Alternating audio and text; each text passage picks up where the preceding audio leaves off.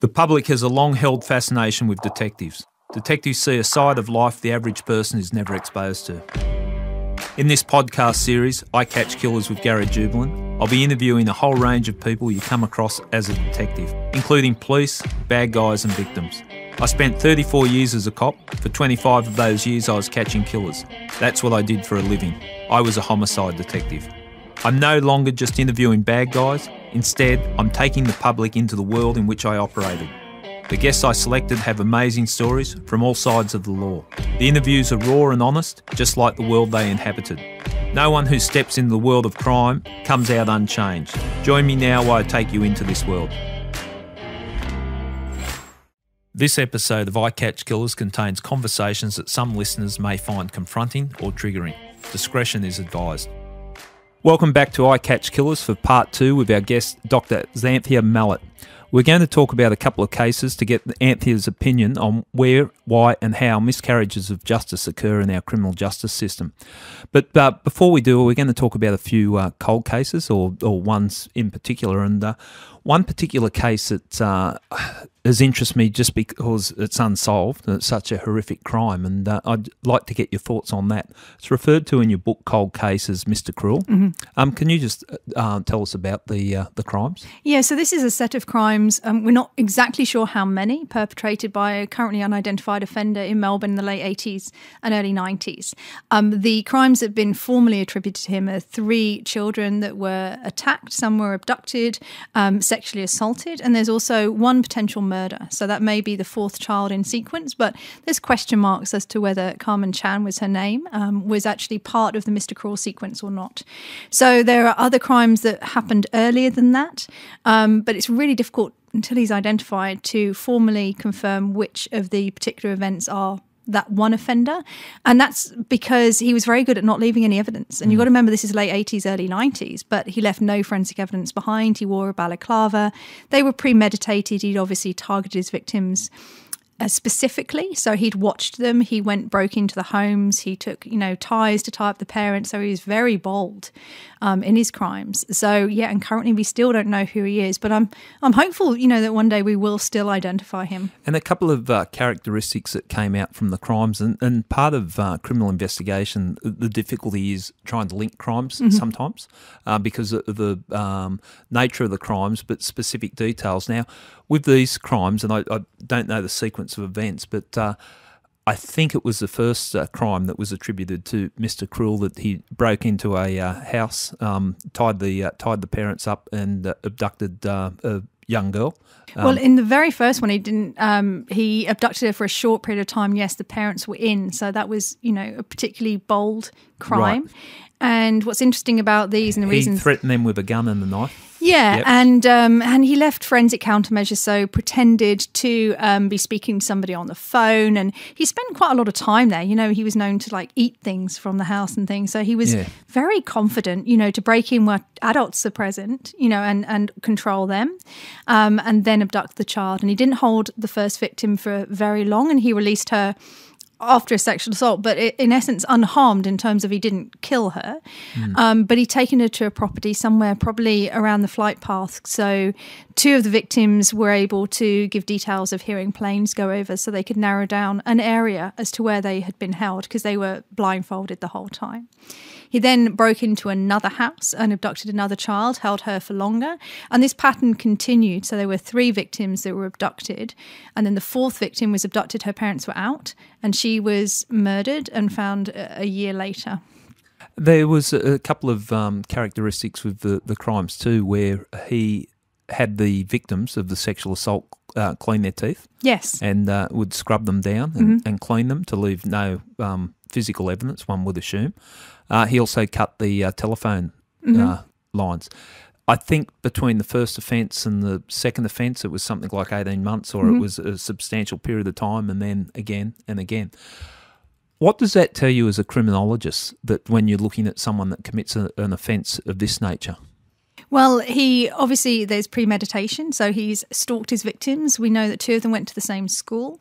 So we know that he was familiar with that area. He felt very comfortable there. He would have known the street access, etc. He would have spent some time watching these properties, so he would have been local. And it also tells us, that he had the freedom and somewhere to take these children where he had time to spend with them alone. So he had another property.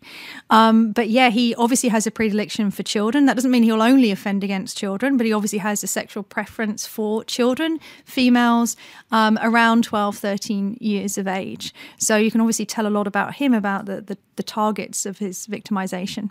Because it is, and what struck me about the case, and that from, well, I was going to say from a police point of view, but from anyone's point of view, the fact that someone hasn't been caught for crimes of this nature, because they're horrific. And the boldness, and it's all to make a meal, to break into someone's house, to tie up the parents, abduct the child, and also spend some time there. I believe he also, what we perhaps call in police staging, like it was a robbery, to leave. This is to give police miscues, I suppose, and false leads, take you off on the wrong way, but could also be in his own twisted mind that it was I'm not a sex offender, I'm a robber, I'm breaking into houses. Like I see some people that trying to justify in their own minds, I didn't break in there to rape the person, I broke in there to just rob the house, and presented themselves. So, but to target someone like that, I see the investigation was extensive, as would expected. And in your book, there's a geographical profile of where you think or where it's thought the offender might be living because of the proximity to where the victims' houses were. What's your take on geographical profiling? I think it can be a really useful investigative tool. So this is where geographic, or perhaps more appropriately an environmental profiler, because they take the whole environment into account, can look at, say, where somebody is abducted to where they were released to where the body was found. And they will be around areas where that offender is comfortable. So they will have like a residence or a place of work where that, because criminals, don't tend to go somewhere random to commit a crime because it's too risky.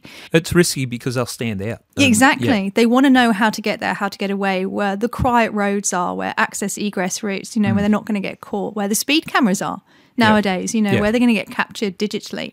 So it's somebody who is comfortable in that area. We actually call them comfort zones. And they had another comfort zone near the airport. So it's likely that they lived within a close proximity of where the victims were taken, because it is quite a small triangular area. So they probably lived pretty much in the centre of that area. And then they had somewhere else where they had access to a property and privacy out near the airport. To feel comfortable to keep a victim that long, and also there's a degree, I call it arrogance, it mightn't be the right way, but confidence to release the victim as well. Yes, that they're not going to get caught. Yeah, and having the thought process that they needed to clean the victims and scrub the victims down. I'm not sure that's not some element of OCD, but I do think they were forensically aware, and I think that's why they cut the phone line. They were trying to put the police off the scent, was it a robbery, as you mentioned? So I think that there was a number of different things going on, but they certainly were enjoying the attention. They were watching news with the victims and commenting on that. That's interesting too, and I did pick it up in your book, but I'd forgotten about it. The fact that one of the victims said that he was listening to the news clips when the media were making appeals. Yeah, so this is somebody who could be very forgettable in their daily life, going about, typical is the kind of average middle-aged white guy living in the suburbs, everyone's neighbour they wave at, and so they're kind of forgettable. But, when they're in that other side of themselves, they're enjoying, they're reveling in the fear that they're causing. And the impact on that community was huge. People were really fearful about going out and leaving their children. And he was breaking into homes with parents there. So it was almost like nowhere was safe from this kind of monster because, no one knew who he was. He was the bogeyman. Yeah, and I dare say he would have been the notoriety. He would have been enjoying that. He was reliving his crimes through the fear, and the parents, especially of Carmen Chan and the other children who were abducted, they were making public appeals, and he was watching those. Yeah. And rather than feeding, into his guilt or remorse and making him release the children. It was probably feeding the intense satisfaction that he was getting about the fact that he was, the centre of that attention. And with the fourth one that was linked by the investigators to that series of events, as you suggested, I think it's inferred that there could be others that they just have not linked. The fourth victim in the sequence of event was killed, and as you said, her body was found, and I think she was shot.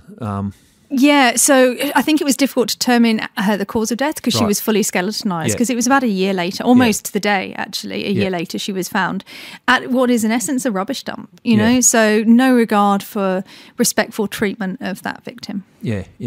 And do you think and people often, and I think this is a layman's view on it, that the crime starts off small and it escalates or escalates. Do you think it was a case that he wasn't getting any satisfaction from the sexual assault, then it escalated to murder, or is it just circumstances where he's careful planning might have come unstuck? Yeah, I think it's difficult to say in his case. I think possibly she was killed by accident, so she may have seen his face or, possibly escaped, or seen something she shouldn't have done, identified the property or whatever. But I don't think an individual like this would have stopped short of murder if it was in their interest to do so. Yeah. So it may not have been their primary goal, but if she had potentially going to cause him any issues, he may well have killed her to prevent that from happening. Even if it wasn't his primary objective. When crimes of this nature stop, from a detective's point of view, and I know I worked on a serial sex offender on the Central Coast rapist, and we never found that person. His victims were raped in national parks, and the age range was from teenage girls to elderly ladies, and I think there was five offences that we linked this person to. We saturated it with media and everything that we could do to put the pressure on, and really made a point of saying, "Hey, we're up here looking at this crime," but the crime stopped, and we haven't to this day found the offender. And people have often said to me, "Well, what's happened to that person? Did he stop because you were looking for him?"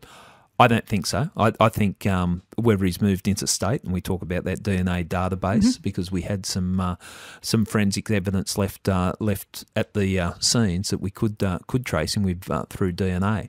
But someone like that, in your experience as a criminologist and just looking at the patterns of behaviour, would you expect someone that just would randomly stop, like because they found a conscience? Or well, I don't think they stop because they found a conscience. Sometimes we see crimes stop when there's some stability in that individual's personal life. So an environmental situation that they might have found the relationship with someone that can control him. Yeah, or just bring them some type of stability. So Ivan Milat, for example, was known to go out and commit his murders when there was some sort of interpersonal breakdown in his relationships.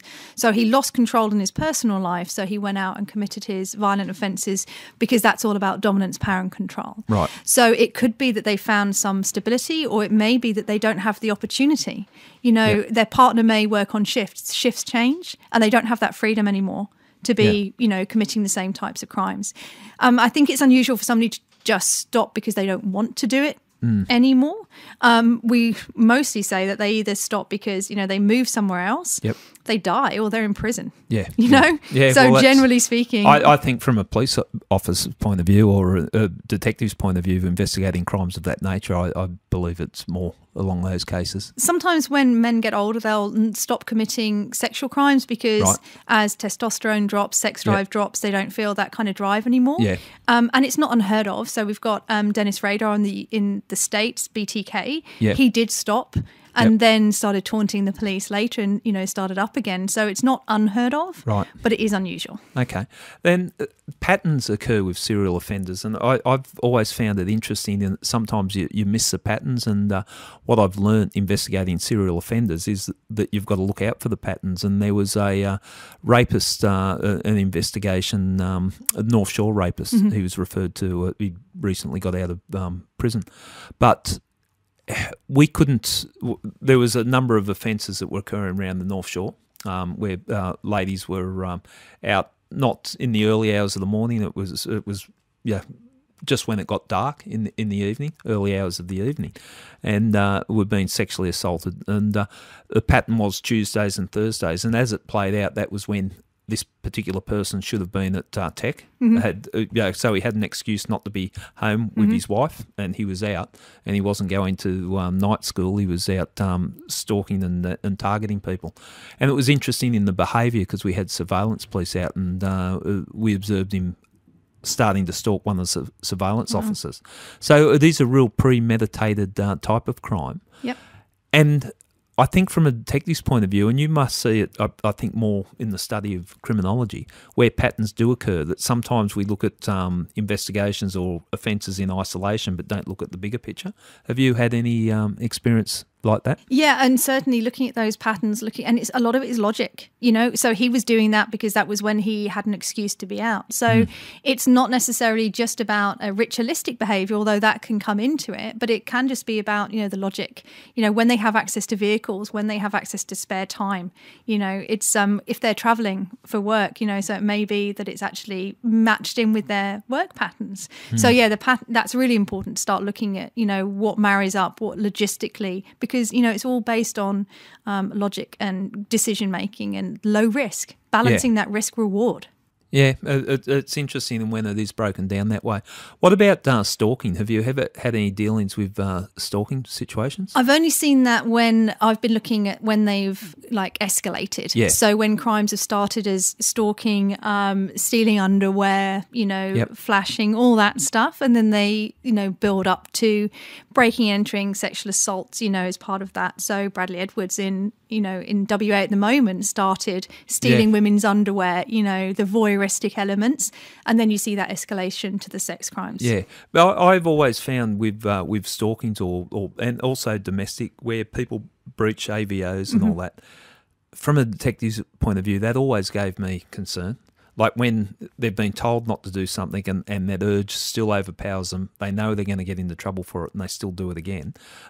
That's always been something of concern for me. Is there a type of personality that is likely to stalk? Oh, so I think the controlling personality, so the ones who get obsessive. Yep. So then they may, upgrade, starting to bother somebody, calling somebody, turning up at their workplace, all of that. And I think those obsessive personalities are dangerous because if they can't have what they are focused on, that can then exacerbate a violent response or a rage response because they don't have control of their emotions. Yeah, that's what I have always thought with stalking for an indicator. For me as a detective, where there's been stalking involved, it always worries me. That it seems low level, but actually it's where it can escalate to that's the problem. Yeah, well, low-level crime quite often escalates, and I quite often talk about the murder of Barbara Saunders, who was a middle-aged lady, had been shopping in the city and caught a train back, and I think this was 2001, at Normanhurst railway station, and she was shot during the robbery, gone wrong. That escalated from the group of kids that committed that offence, and the actual offender that pulled the trigger wasn't a juvenile, but he was operating with other juveniles or juveniles. They broke into a school canteen, and they broke in 3 or 4 times and didn't get caught and thought this is good. Then it escalated to breaking into houses, so they got away with that a bit.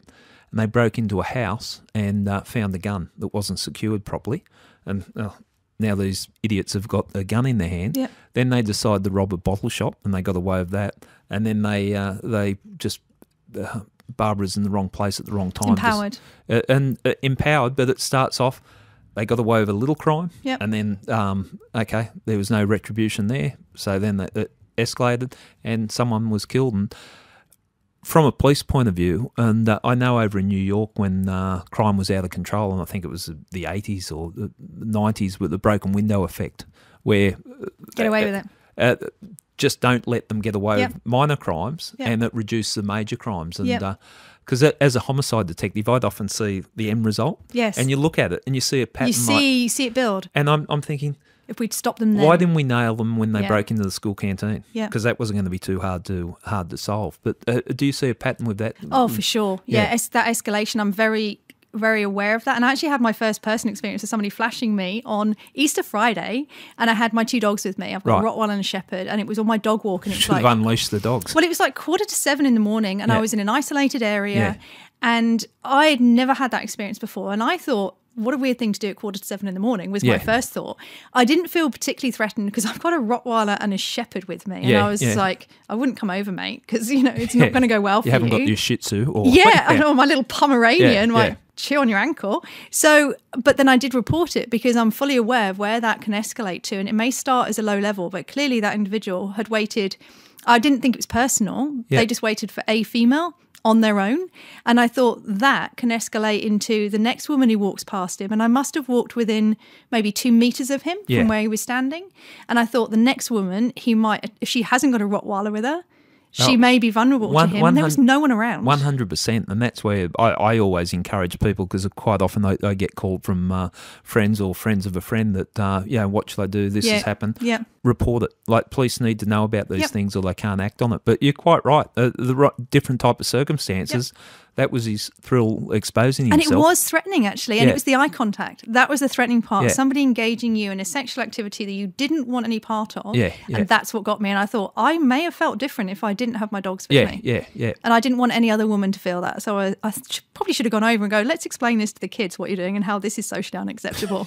But I thought, call the police instead. Yeah, well, probably the sensible thing. Or just, the dog's got off the leash. Yeah, how did that happen? Go fetch. But you're quite right. And those type of things, I think, from a policing point of view, because I often think, perhaps it comes from doing homicide, because you see the end result. So if you could make a change earlier on, intervention, before it gets to that point. Yeah, or you have friends where they're describing a new partner that's being controlling, and you can see those low-level controlling behaviours, and you just know, like, all those alarms are going off. If you don't stop this now, this could escalate, because, they're calling you all the time. They want to know who you're with. They're monitoring where you're going, and you go, whoa, this is where this starts. Yeah, the domestic murders where there's 100 texts or whatever. And it seems caring to start, I just worry about you and all of that. It's actually they're being really controlling. Okay, we're going to get into an area that I know you're passionate about, and with your book Reasonable Doubt, and that's wrongful convictions. And it's interesting because your field of expertise is skills and science that help police catch people. But then you've also got this other side of you that you're passionate about, that people that where the justice system has got it wrong. And certainly in your book, at the start of the book, there's a quote there, the introduction. It's from Benjamin Franklin. It's better 100 guilty persons should escape than one innocent person should suffer. They're very powerful words, and I think it's something that's held very dearly by the justice system, and it's quite often quoted at me as a police officer about the fact. What's your views on that statement? I think that's right. We all are held to account by the justice system, and we all need, as civilians who sign up to that, social accountability, that they're going to get it right. If, we need to know that the right people are going to go to prison and the right people are not going to be found guilty. And people always think it's a bit weird that sometimes I work for the police and sometimes I work, and question the police or the justice system, whoever it may be. It may be experts within that. But I don't work for either side. My interest is in the justice system overall. So, whoever that's going to be to serve justice, I'll kind of tread either side of that line gently sometimes. But, I think you have to have those checks and balances in place to make sure that, generally we have to know we're getting it right. It's a healthy approach, really. If you're going down one path, and people often think as police officers, we just want to see the bad guys put away. 100% I want to see the bad guys me too. or bad women put away. But I would be mortified if I charged someone or had someone punished for something they didn't do. And I can only speak for myself that if I am at the point where I'm charging, there's checks and balances that I put in place, like really question myself, like, okay, this is a case theory. What's the evidence? What's a possible other hypothesis that could make this person not guilty? Now, I'm not sitting here as almighty judge saying anyone I charge is guilty. I'm just saying that from a police point of view, there's a misconception that we don't, there's not a great deal of concern or care if you're charging someone. There's one person that I charged that I found out it was he was innocent. And I'm not saying other people I've charged haven't been innocent. Certainly some of them have. But there was one person that a crime was reported to me, and I was a young detective at Hornsby, and I got called out in the early hours of the morning, and a girl had come in and complained that she'd been sexually assaulted. And I was called out, and they had the suspect in the interview room, and I went and interviewed him on IRISP and put the allegations to him, and he had made admissions. Now, these people were the type of, when I say kids, they were teenagers, late teenagers, 19, 20, and they're the type that sat at home and watched videos the whole time, and they didn't have much going for them in life. And this person I interviewed, he said, yeah, I shouldn't have done it, and it was wrong. She had provided a detailed statement of how she was sexually assaulted.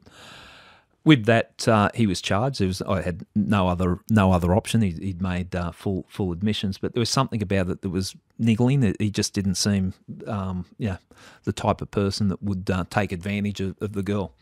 And we took him across the court.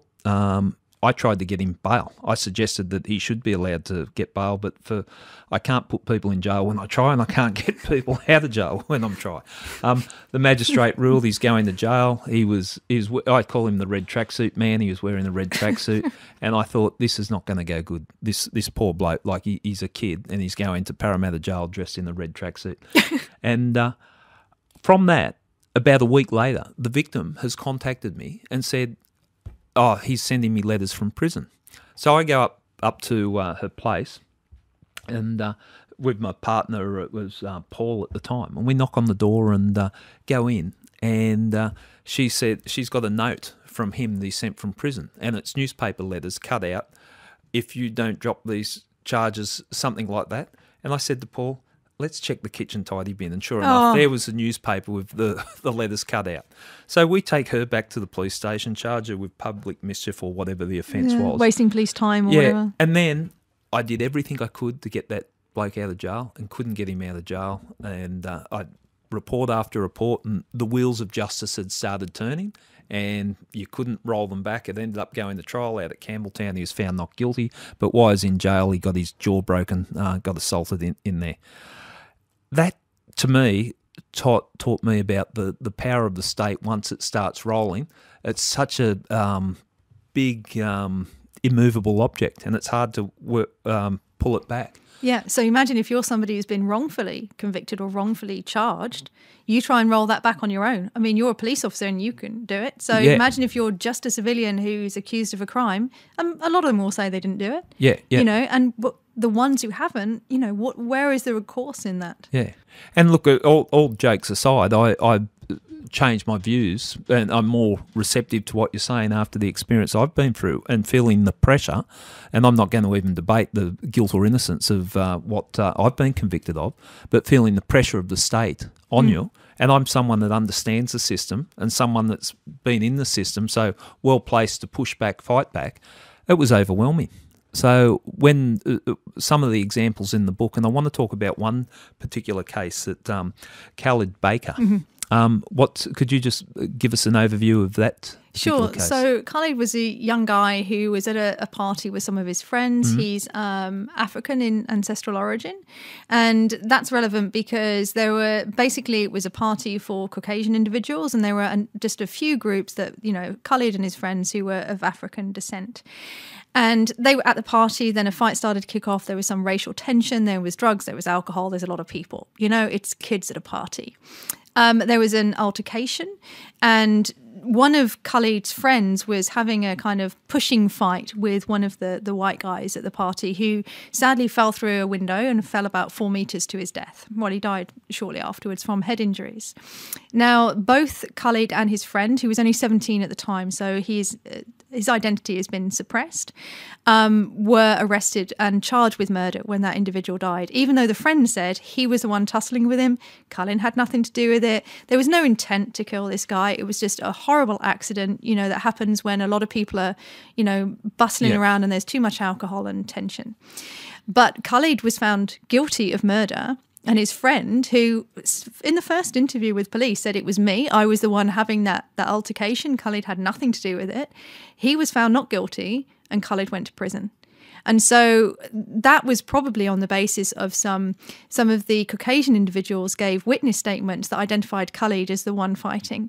And it was probably genuine statements, but they just got them confused because we're not very good at identifying strangers who are of a different ancestral origin to ourselves. We're not great at identifying strangers anyway. Eyewitnesses are notoriously bad at that.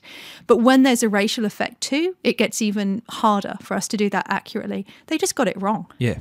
That's and all. that racial effect, and I think break it down so we know exactly what we're saying here, that if Asian people are looking at white people, they might say a comment, they all look the same, or not be able to distinguish between. And if across the different types of races, and I found that with the Bowraville matter, with Aboriginals and white people, and identifying Aboriginals, and the problem is that they can't be relied upon. Now, for a case like that, like this is a serious charge. This is not something to laugh about. Someone's lost their life. You've got one person saying, well, I was the one fighting, and then you've got witness identification, for want of a better word, saying no, it wasn't him, it was them. Yep. How did it get so wrong, in your view? I think the white witnesses at trial who said it was Khalid and not his friend were perhaps more believable, more maybe presented their evidence in a more believable way to the jury, more acceptable way. Some of the friends that were there, most of whom knew Khalid and the other guy, but one didn't. He was also African, and he identified Khalid and the friend correctly and said, no, it wasn't him, it was the other guy. Yeah. But they just didn't believe them. So the jury were just, convinced by the white witnesses over the African witnesses. So whether there was a racial element in that as well, it's possible. They just believed those who they thought was more reliable, and that's all the evidence they had. There was nothing else to go on. Now, what I understand with that case, he spent, was it 13 years? And so he's never been acquitted. Nope, not yet, but he's working with the RMIT Innocence Initiative. So obviously Could you explain what that is? Sorry. Yeah, so this is a group down at the University of RMIT who works with the Bridge of Hope, which is a charity down there. Down in Victoria? In Melbourne, yeah. Yep. And they look at potential miscarriages of justice, and when there has been a factual miscarriage. So here we've got one person saying, I was the one in that altercation. Then they push for a case to be reviewed. If appeals are still open, they may look for legal assistance. But in this particular instance, they're looking for him to be acquitted of those charges because he's now out. He's not in prison any longer, so he's free. But he's still a convicted murderer, and this is going to affect him for the rest of his life. And he wants to be free of that particular charge that he carries around. So, they're still fighting for him to be acquitted on those grounds, and that's an ongoing battle for him. But if anyone can do it, Khalid can. He's a very inspirational young man. He was a champion boxer. He kept up his training in prison, and he's come out and he's winning fights again, So if anyone is going to do it, it's going to be him. And he could have been really... I guess he could have found that a very dark experience, but actually he's come out, really inspirational. He really kind of shares his story and talks about the positive things that he's taken from this. So if you want to look at somebody who's come out on the right side of this and is going to keep battling for justice, then Khalid is a story to look to. It's quite amazing that someone can come through that. I can't comprehend being in prison, but I can't comprehend being in prison where you feel it's unjust. And for that long as a young man, he was 20 years old? So, yeah, just stole some of the best years of his life, and he's come out with an attitude like that. It was on 60 Minutes? Yes. Was that yes. there? Because I saw it, and I remember thinking how impressive he was. He was, yeah. Dealing with it. But how does the system fail? In that case, I just think that, the prosecution were determined to get one conviction. So the trials were held simultaneously. Yeah. And they cherry-picked what they used from the unidentified individual in terms of his confession. And they said that certain parts could be relied on, certain parts couldn't. They wouldn't allow the jury to accept the part that he said it was him. And Khalid wasn't allowed to use that in his defence. So they basically had it always round. They were just, hedging their bets. They got two guys. The jury might go for one of them. We don't really care which one you prosecute for this. And there was never a murder to prosecute for in the first place. It was just a horrible accident. Nobody even saw this guy get pushed. He may have literally just fallen through the window. And while that's tragic, a young man has lost 13 years of his life, and he was actually nowhere near him. Yeah, and then coming back to that quote, the better 100 guilty persons should escape than one innocent person should suffer. If we've got a justice system, it has to represent that, doesn't it? It does, yeah. But sometimes we get it very wrong. My frustration with the legal system, and I don't want to get on my soapbox about it for obvious reasons. Oh, really? Stop laughing. I'm being serious. I don't like it when matters, and we'll take my matter out. I know it's pretty, pretty insignificant, but where smart legal barristers or whatever, like legal manoeuvrings, it should not be about that, should it? And that's where, if you get a witness in there that you can bamboozle, and a barrister can walk out proud of themselves that, I carved that witness up. But that's not really what it's about. It shouldn't be about winning. It's about justice. Yeah. But some people see it as a game. They win at all costs. You've got barristers that get the unwinnable cases because they're egos, and they go back to the psychopathic personalities. They just want to win at all costs because it's about them. It's not about the case. It's not about the right person going to prison. Yeah. You've identified in the book that a couple of key areas or themes that are common in miscarriages of justice, and I'll just go through it and then we'll talk about them. People who are disadvantaged, socio-economic, cultural barriers or mental health, problems with expert evidence, misinterpreting evidence or overstating the evidence, and then police tunnel vision, fail to consider other evidence. So just breaking it down, first of all, where you talk about miscarriage of justice with socio-economic and cultural barriers, what's an example of that? Well, I suppose you've just given it with the one you've spoken about. But what's your experience there? Well, I think people who don't have resources. So, if two people are, charged with, speeding offences, for example, and one is extremely wealthy, they're going to get a good lawyer that's going to get them off. They might get a fine, they probably won't. Somebody who don't has that support, those resources, is probably going to get a different outcome. So you think the justice system is fair and balanced and everyone is treated the same. And it's obviously not true. When people are convicted or charged with serious crimes, if they have the knowledge of the legal system, that's obviously going to be helpful, or at least the ability to pay for somebody who does. They're going to be seriously advantaged against somebody who is from low SES, low educational status. They may be from an immigrant background, so language may even be a problem. They may not even speak, English may not be their first language, and the legal language is meant to kind of bamboozle everybody outside of that circle, isn't it? It's not straightforward. So I think if you pile on these different disadvantages, it can be really difficult for people to get a fair outcome. And I suppose we try to offset that with public-funded public defenders and the legal services and that, but it's not the same, is it? No, it's not the same. And the amount of money, once I always feel sorry for people if I've come across them in the course of my duties as a police officer, and sometimes they're the victims, sometimes they're the suspects or the offenders or whatever, and they're going to engage a legal person, and the money just disappears. Yep. You can spend tens of thousands, hundreds of thousands on these cases. Yeah. And ultimately the Crown, in a serious high-profile case, is going to use all of the experts and resources at their disposal, which are very significant compared to somebody who may have a legal aid lawyer. Yeah. They can't get all of those expert opinions to counter what the Crown can offer. They haven't got the time to put into it. They may have 100 clients they're trying to work for. So the system is so disadvantageous. And it's there's a lot of legal systems across the world, and I think ours is recognised as being as good as you get. There's obviously improvements there, but there does seem to be a rule for one and a rule for others. And on the flip side too, I referenced the Barraville matter. They were disadvantaged in the legal system because there was racism involved in it. They were Aboriginal victims that people didn't identify with, but also socio-economic. So it wasn't just from an offending point of view, it was also from a victim's point of view. You can be disadvantaged in a justice system. Would you agree with that? Yeah, absolutely. So there's the case of Kelvin Condren, who was found guilty of murdering his girlfriend, Patricia. And I think that was an issue there. So they were both Aboriginal people. The police had Kelvin in their sights and they followed that track. The tunnel vision was one of the things you mentioned. And, there was no real interest in Patricia either because she was Aboriginal. There were no news stories around that. They didn't really canvass for witnesses. Nobody cared. Yeah. And I like to think that we've moved forward from that. But you certainly see the racism in effect from the offender and the victim perspective.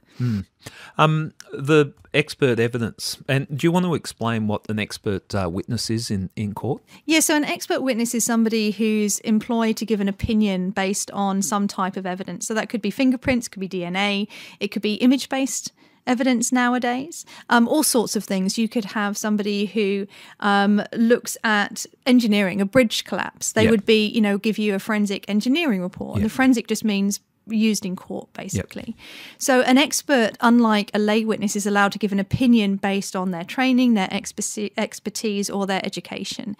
And they are there to help explain something to the court that is outside of the general knowledge of the jury. So something special, so that the jury needs to understand. And they're there to really explain it in layman's terms, so the jury can grasp how important that is, how much weight that evidence should be attributed in that particular circumstance. So with the jury get warn's not the right word, but they get explained that this is an expert, and so you can rely on what this person says most of the time.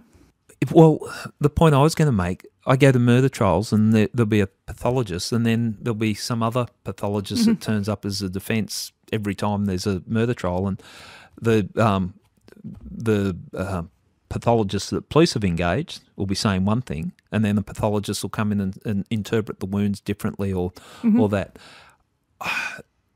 I can see the need for it. There has to be this discussion and determination of where the truth lies. But I felt like within the court system, some people were renowned to come in that was a expert for hire by the defence. And that's certainly the case. So if you have given expert witness evidence in a certain type of case, then you may well be called upon to give expert evidence again in a similar case.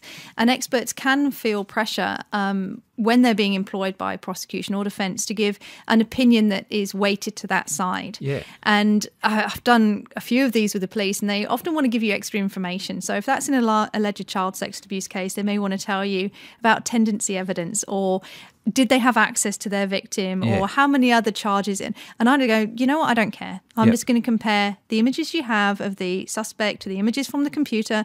Nothing else is of relevance to me, and either they're going to be similar or they're going to be dissimilar, and it doesn't matter about any of the rest of it. That's not my job. Yeah, well, that's good that you take that line, because I know some trials have come unstuck because there's been criticism of what information the police passed on to the expert witness, and were they independent, or were they looking objectively, or were they provided more evidence that they needed or more information outside their area of expertise. And I think it's something that we've got to be very careful of, or when I say we, police have got to be very careful of, not to contaminate the expert witness by providing them information that's not relevant to their area of expertise. But then the expert has to also remember that we work for the court. We don't, regardless of who you're sending your bill to at the end of the day, prosecution, defence, doesn't matter. Yes. You're working for the court. Your job is to provide evidence to help the court make a decision based on all of the evidence, and yours is just a little teeny weeny piece of that. So, it really doesn't matter who you write the report for. It's going to say the same thing. Yeah. And you have to keep that in mind. Well, that's the ideal world. That should be. But if you're getting paid by, say, defence, and you're identified, and you clearly the defence are going to engage you if you're going to be saying something that's supporting them. And I'm not casting aspersions. I'm just saying that it does happen. That's the reality of the world. Speaking of casting aspersions, police tunnel vision. Yeah, well, that happens too. Yeah, no, I'm happy to talk about it. I'd be interested in your thoughts on it. Yeah, and we touch on that in some of the miscarriages of justice in the book, where police have basically decided that they have their suspect. Yep. And they basically include all information in their case that supports that hypothesis, and exclude anything that is exculpatory, so anything that doesn't support their line of thinking. And that can be conscious or subconscious, you know, but when it comes to conscious, it can be, going far enough that they're actually planting evidence to get a conviction. And that can obviously lead to miscarriages of justice when the police refuse to consider another suspect. There's certainly, it is something that has to be considered, and being a police officer and working on the cases I've worked on, I can see how that can damage the investigation. I've always said, and I've worried that it gets misinterpreted, when I'm looking at a suspect, if I'm investigating a crime, let's say I've got 10 suspects, I look at suspect number 1. I'll look at that person with tunnel vision, and I've got to finish this sentence before you judge me or jump on me. I'd say, go at that person with tunnel vision. Let's see if we can gather evidence that proves that person's done it. But also, let's go hard and find if there's exculpatory evidence that eliminates a person. Because I sometimes think sloppy police work is done because they haven't investigated enough to potentially get that exculpatory evidence. I think we've, and you get that groupthink situation, and you get the pressures associated with a high-profile case, and everyone wants a result, and everyone will feel good. I think there's mechanisms in place to prevent that. I'm not saying it doesn't happen, but to prevent that, and that's disclosure. That and I'm just thinking back to my early days in detectives. It wasn't as formalised what you had to disclose to the defence. Now we've got to do full disclosure. So anything that you've gathered, whether it's inculpatory or exculpatory, has to be presented to the defence. So your whole brief of evidence. Do you think that genuinely happens all of the time, though? I would like to think. My eyebrow is rising slightly. I know. Lucky it's a podcast. Oh no, we've got cameras. We're in trouble. No, look, I think mistakes have made, whether it's deliberate, you said unconscious, whether it's just sheer weight of evidence that they've moved on and they forget to provide that. I know it's had some very damning impact on different investigations. Have you got one where stuff hasn't been disclosed that should have been? I've worked on cases where I've given reports that I know have not been passed to the defence because it didn't support the case. They're not my cases, are They're they? not your cases. And let's that's not talk even in Australia. No, that was in the UK. No. But I knew that it wasn't going to be supportive of their suspect. And yeah, I know that it wasn't. Look, we make light of it, but that is corruption at its highest level. If you're withholding information, I'm joking. I'm joking when I'm laughing about the seriousness of it. There is no excuse for it. And as a police officer, you can't do it, nor should you do it. So, can you give us the example? Have you got the specific on what was withheld, or? So that was I can't remember what time. That was probably an alleged child sexual abuse case. And I will always, when I start looking at a case, I will look for features that will exclude that individual from being one and the same person, because that, to me, if you cannot exclude them, you will then look at features of similarity, and so you have to come up with a weight of whether it's likely to be the same person. But you can never say it definitely is, but if you cannot exclude them, that can be important. So yeah, it would have been an alleged child sexual abuse case, so pretty serious matter. But in the book there are definitely cases where exculpatory evidence was not passed on to the defence. There's historical overseas cases, Birmingham 6. Yes, that was a mess. Yeah, and that was where evidence was withheld, and I think it becomes, and this is me looking at it from a police point of view, I think it becomes, if an investigation gets loose or sloppy or whatever, that's where mistakes are made, and then things weren't disclosed. Barraville is another classic example of, and this is flipping this. This is evidence that wasn't followed up, that should have been followed up, that wasn't followed up, and that's referred to as the Norco Corner evidence. That I look at it now and I think it's strong circumstantial evidence pointing a finger at a certain person being involved in the murder of Clinton Speedy. It was reported to police but wasn't followed up. So there's a mistake in reverse. So when I'm talking about sloppiness of investigations, I think that comes across. But look, I'm not going to sit here and say police have never withheld evidence. I think that it's done and it's been shown to have been done, and it's something that I'd like to think is stamped out now with the safeguards that we've got in place, but possibly I hope so, not. But I do know of instances where the police have not even told the prosecution, their own lawyers, about some of the evidence. So they are not, obviously the prosecution can't disclose to the defence then because they don't even know about what the police have gathered. Yeah. Oh, look, I don't think anyone can argue against what you're saying and the importance of it, and no one can really justify it if evidence is not disclosed. There's can be a travesty of justice. Because one innocent person may go to prison, but then if a violent crime has taken place, the violent criminal is still out there, and there are circumstances, again in the book, where individuals have gone on to kill other people because the police failed to do their job, they failed to collect the evidence and process that, and the wrong person went to prison and the guilty person went on to kill again. That's a very, very good point. Like, it's all right if police wanted to give themselves a pat on the back and say they've put someone away, but if they put the wrong person away, the offender's still out there. Mm-hmm. So no one can justify that. Another case that you talk of, and I'd read an extract from your book because I think it's interesting. I want to get into your mindset on this, and it's Kathleen Folby matter. Now, she's been, as I understand it, convicted of murdering 4 children. Murdering 3 and manslaughter of the 4th. Okay, and that's where it stands at present? Currently, yes. Okay. You've said, and this is an extract from your book, that I'm campaigning for Kathleen Folby, not necessarily because I believe in her innocence, but I believe there is a justice process that has failed in this case. I think that's very interesting, and can we talk about it? Sure. Yep. And people always want to know whether I think Kathleen Folby is guilty or innocent, and I'd always say it's just not the point. My personal opinion is totally irrelevant. Is there innocent to prove that she murdered 3 of those children and manslaughter of the 4th beyond a reasonable doubt? And that's my position on it. So it really doesn't matter what I think. It doesn't matter what anybody thinks. Beyond reasonable doubt is our legal standard in criminal investigations. And in my opinion, there are question marks over the death of those children, that there are potentially natural causes that could explain those deaths. Certainly all of the children had health conditions before they died, and there was never any evidence that she'd committed any harm to those children. They didn't show any injuries. Nobody ever saw her injure them. And the thought that 4 children within a family, what's the likelihood of that happening? Well, we've got historical records to demonstrate that once you lose one child to sudden infant death, you can actually be predisposed for environmental, genetic, etc. reasons to lose more children. So it's certainly not a one-off event that it was kind of painted as. In families similar to the demographics of the Folbigs, multiple children have died.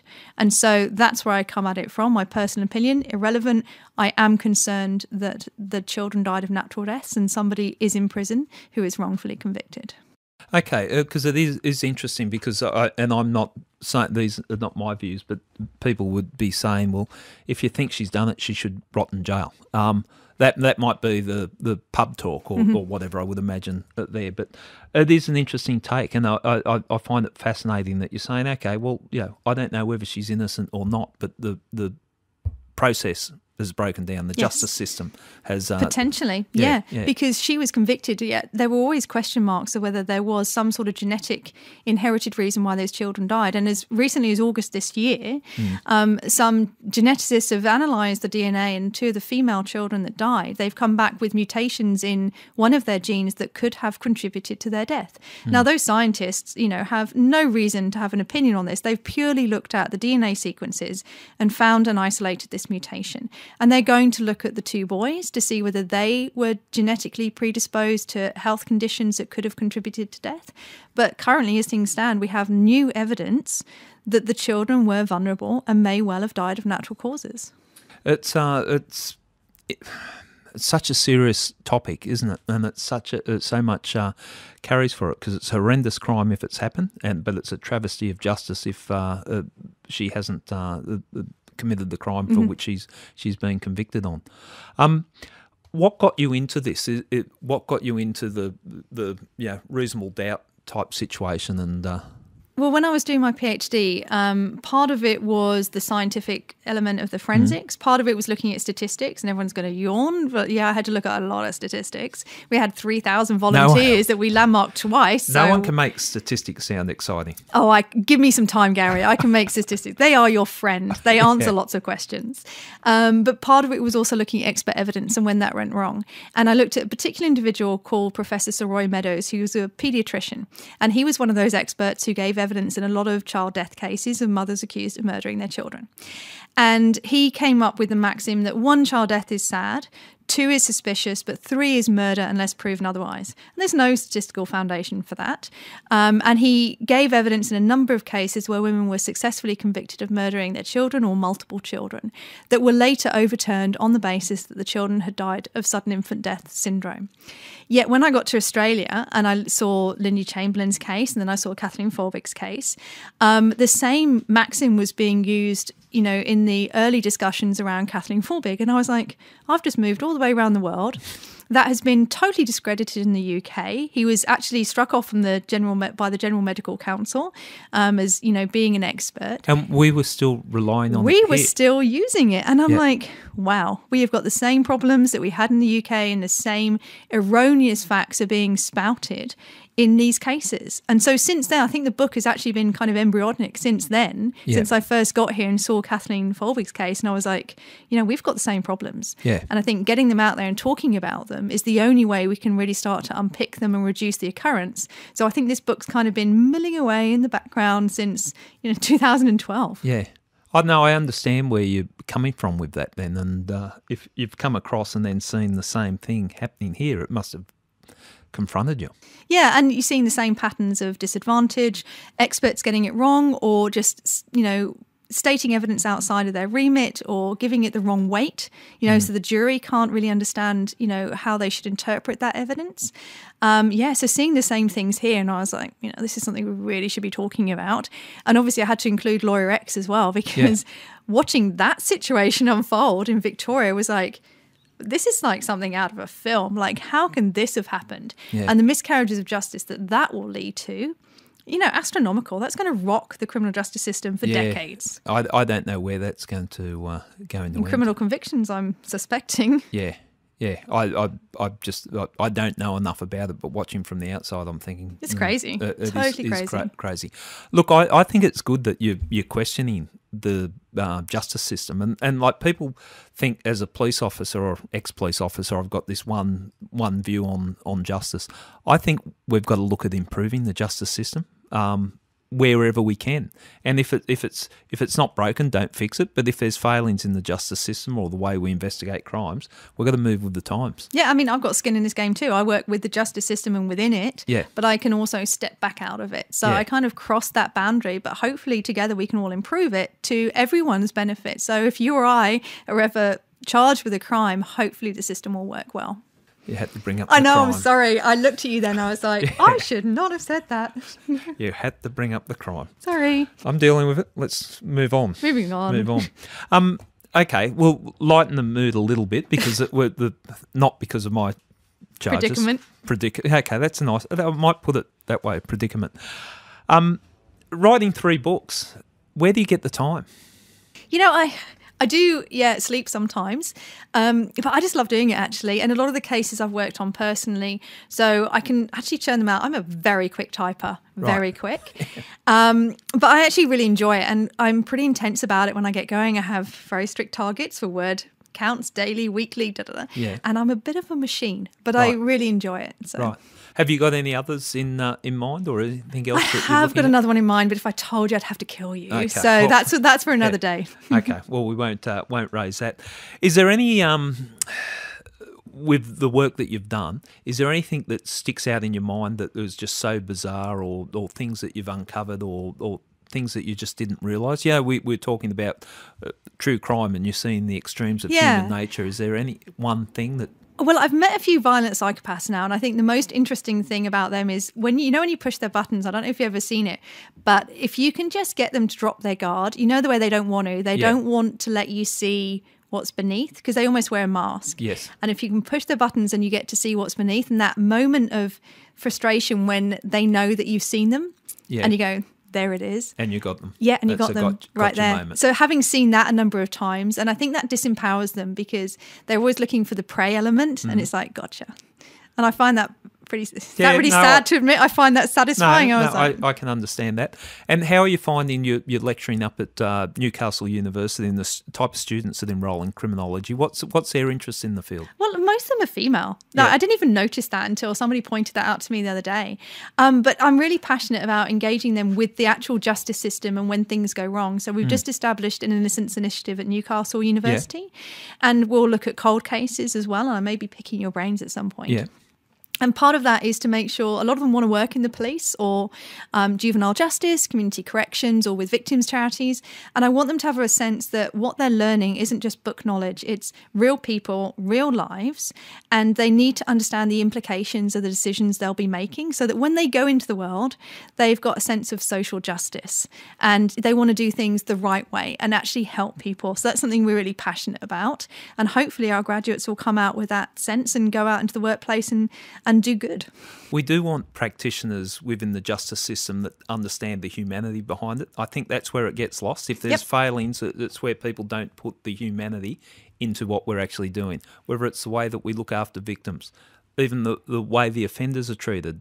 Everyone involved has skin in the game, and there's a human element to it. And if we try to take that human element away, that's where we miss the importance of it. Well, hopefully the graduates out of Newcastle will have that sense of humanity and understanding of the nuances. You know, the world is not black and white, and they have an opportunity to make a difference. And if they do that, then I've done my job properly. Well, I think they've got a pretty good lecturer trying to point them in the right direction.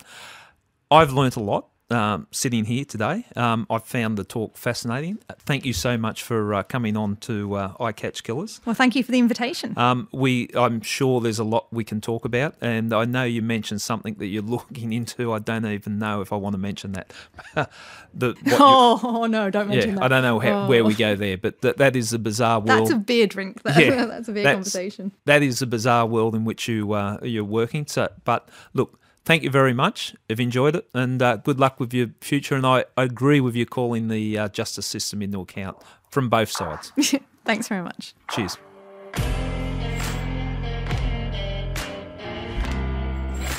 This podcast series is brought to you by True Crime Australia. Visit icatchkillers.com.au for additional material such as articles on what you heard, videos and galleries. You can search for the I Catch Killers with Gary Jubilant official group on Facebook and join in with discussion. See you for the next episode of the podcast.